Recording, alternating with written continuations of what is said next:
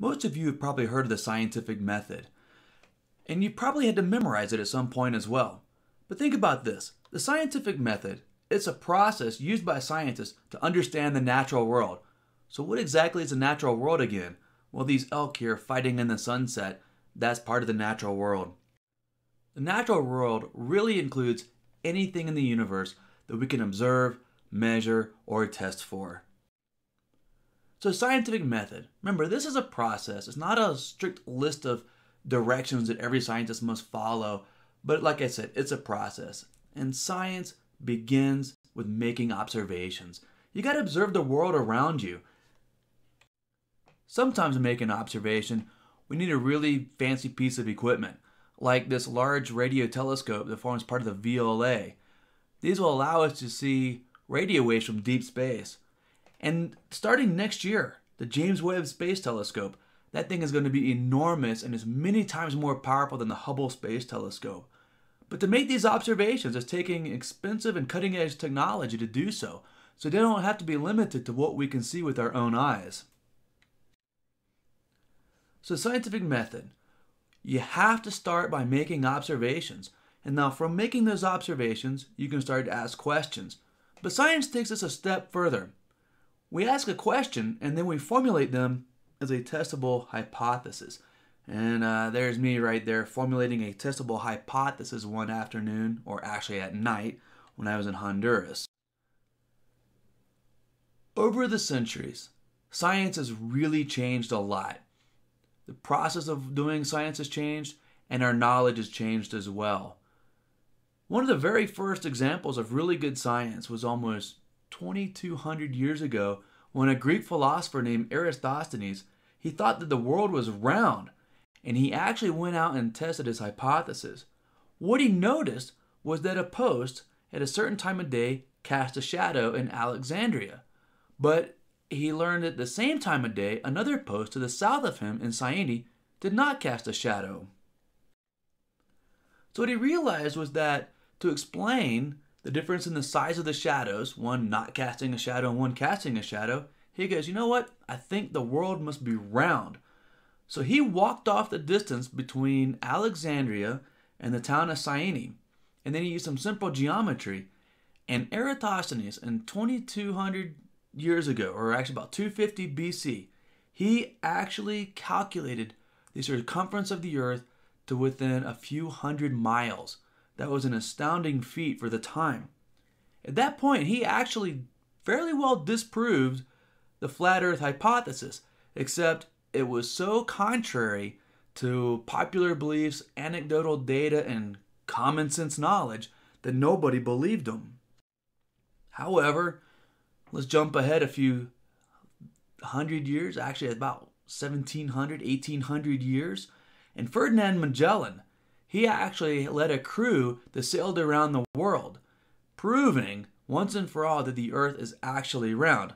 Now a little bit about this, Ferdinand didn't actually make it back. He died in the Philippines as part of a war. They started out with 267 men and 3 boats, and only 18 survived to make the trip back. This picture of the earth taken in 1972 shows once and for all that the earth is round. So our knowledge has gone from a flat earth to knowing that the earth is round as a fact. And that's how scientific knowledge changes. So here it is. Science begins with making observations and asking questions. But science takes us a little bit further. The next step is scientists formulate testable hypotheses. Now, a hypothesis, you may have learned it as an educated guess. That is not the case. Don't call it that. A scientific hypothesis is a proposed explanation for a set of observations, or it makes some type of prediction of your experiment or what you're going to observe. Remember, it's not just an educated guess. A good hypothesis has at least 2 qualities. One is it's potentially testable. It might be expensive to test. It might be unethical to test. It might be out of the realm of our abilities with our current state of technology. But at least you have an idea of how you could potentially test your hypothesis. And it's potentially falsifiable. Not every hypothesis will be falsified, but there should be at least some type of evidence that could potentially falsify it. So remember, a scientific hypothesis should be at least potentially testable and potentially falsifiable. Now, whenever we go out to test a hypothesis, what we want to do is we want to conduct either observations or an experiment. The whole idea here is we're gathering data because we're going to either accept our hypothesis or we're going to reject our hypotheses. Experiments and observations or observational studies both have their benefits and their drawbacks. Sometimes, for example, we can't really do a manipulated experiment on somebody because it's just not ethical. Here's my dad. He's at the candy bar aisle. And it may not be an ethical experiment to actually go out and test whether or not candy bars cause you to gain weight. And in fact, there's a whole lot of evidence that shows that our health is correlated with our diet and exercise. But, designing an experiment where you say, okay, I'm going to take 100 people and you're going to go eat drink diet sodas, eat pizza and hamburgers every day. And another group of 100 people are going to exercise 30 minutes every day and eat vegetables. Well, that might sound like a good experiment, and it would be, except that it's unethical because the people eating the junk food, that would be detrimental to their health. So it's not very ethical to do an experiment on them. So what we do is observational experiments.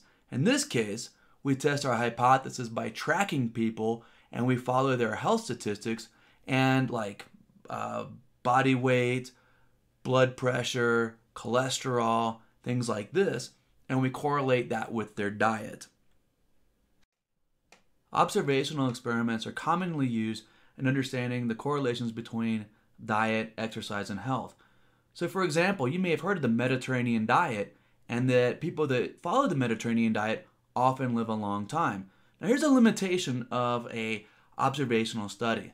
So we haven't actually exactly manipulated the diets of people. So there could be other reasons out there that people on the Mediterranean diet live longer. For example, let's say people on the Mediterranean diet, they just walk more. Well, we know that walking is also correlated with better health. So people that eat poorly may be walking less. People that eat healthy may be walking more. And it could be the walking that's important, or it could be both the walking, which is the exercise, and the diet, which are both important for our long-term health. So the limitation of the observational experiment is we may not get at exactly what is causing longer health. One thing we have to be careful of is anecdotal data. It does not necessarily prove a hypothesis. And in fact, scientists don't really try to prove their hypothesis. They try to disprove them. There's been a lot of talk out there about vitamin C and how it prevents us from getting a cold. If you've ever gone through the line at Smith's or Walmart or Walgreens or CVS, you may have come across Emergency. The idea is you take this and it will help prevent you from getting a cold, or it might make the duration of your cold last less. Well, lots of observational studies have failed to support any notion that taking large amounts of vitamin C prevents us from getting a cold or makes them last less time. So the point is the data don't support any type of vitamin C taking colds. We would call that anecdotal data. If somebody tells you it works, well, if I took vitamin C for 3 months, I never caught a cold, I would say, hey, anecdotal data, it worked. I didn't catch a cold. But how often do you really catch colds? For me, it's been about 2 years. So that anecdotal data would not be conclusive in any way in supporting the role of vitamin C in preventing colds. In addition to doing observational experiments, one of the most powerful ways to test our hypothesis is to design an experiment. And when we design an experiment, we manipulate a variable and we measure the response of another variable. And in this little cartoon right here, it looks like she's manipulating temperature and measuring the growth of plants. So you better stand back. We're going to start doing science here.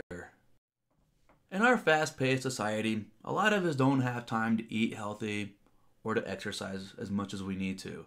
And there's always some new miracle weight loss pill that's out there that says, hey, take this and you'll look like this person on the cover. So they're thinking that's going to cause you to lose weight. Well, to determine whether or not these pills actually work, we can design an experiment. The first thing we're going to do is design some hypotheses. We're going to come up with a null hypothesis and several alternative hypotheses. The null hypothesis is basically the hypothesis of no effect. What that means is the weight loss pill would have no effect on your weight. You're not going to gain any, you're not going to lose any. So Eric Cartman here would stay looking the same. An alternative hypothesis would be, okay, it can cause significant weight loss. Now hold on to that word significant because we're going to come back to what that actually means. And another alternative hypothesis is that the pill could cause significant weight gain. And like I said, hold on to that word significant because it has specific meaning in science. So here's how we're going to test whether or not this pill causes weight loss. We're going to get two groups of people. We're going to have a control group and the experimental group. Each one is going to have 100 people. That is our sample size. And the control group, we're going to give the placebo, and the experimental group, they're going to give the weight loss pill. Now, under ideal circumstances, we're going to control how much they eat and how much they exercise.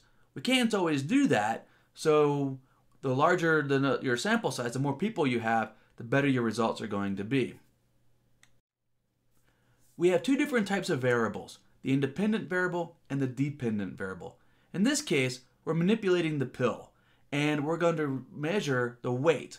That's our dependent variable because we're going to say weight loss depends on the pill. Well, you would go and weigh all of your subjects at the beginning of the experiment. You would run it for a few months, however long you wanted to, and then at the end, you would reweigh them and then collect and analyze the data. So here's our experiment. Whether or not it's an observational experiment or a manipulated experiment, we are collecting data and we are going to analyze it, and then we'll use that data to determine whether or not we accept or reject our hypotheses. When we collect our data, that's the empirical data. That are the actual numbers that we collected. For example, person number 1 lost 5 pounds. Person number 2 lost 4.6 pounds. We call that the empirical data, and it's the information gathered by the experiment. One of the most important things about scientists and doing science is that after we've made our observations, asked our questions, developed our hypothesis, run our experiments, and collected our data, we use that data after we've analyzed it to develop our conclusions. And we use that data to whether or not we're going to reject our hypothesis or accept our hypothesis. And that can be difficult because sometimes the data goes against what we believe. But in science, we use that data to form our conclusions. And then we start the process over again. If our data don't conform to our hypothesis, we redefine our hypothesis and we go out and collect more data. So science is an iterative process. And because it's done over and over and over again, it's repeatable, it's also self-correcting as well. In the next section, we're going to talk about statistics. How do we know that the weight loss pill actually works or cause you to lose weight? How do we tell if it's random noise? Is it just a random chance that it caused the differences in the two groups? Or is it actually the effect of the pill? So statistics are very, very important for allowing us to interpret our data.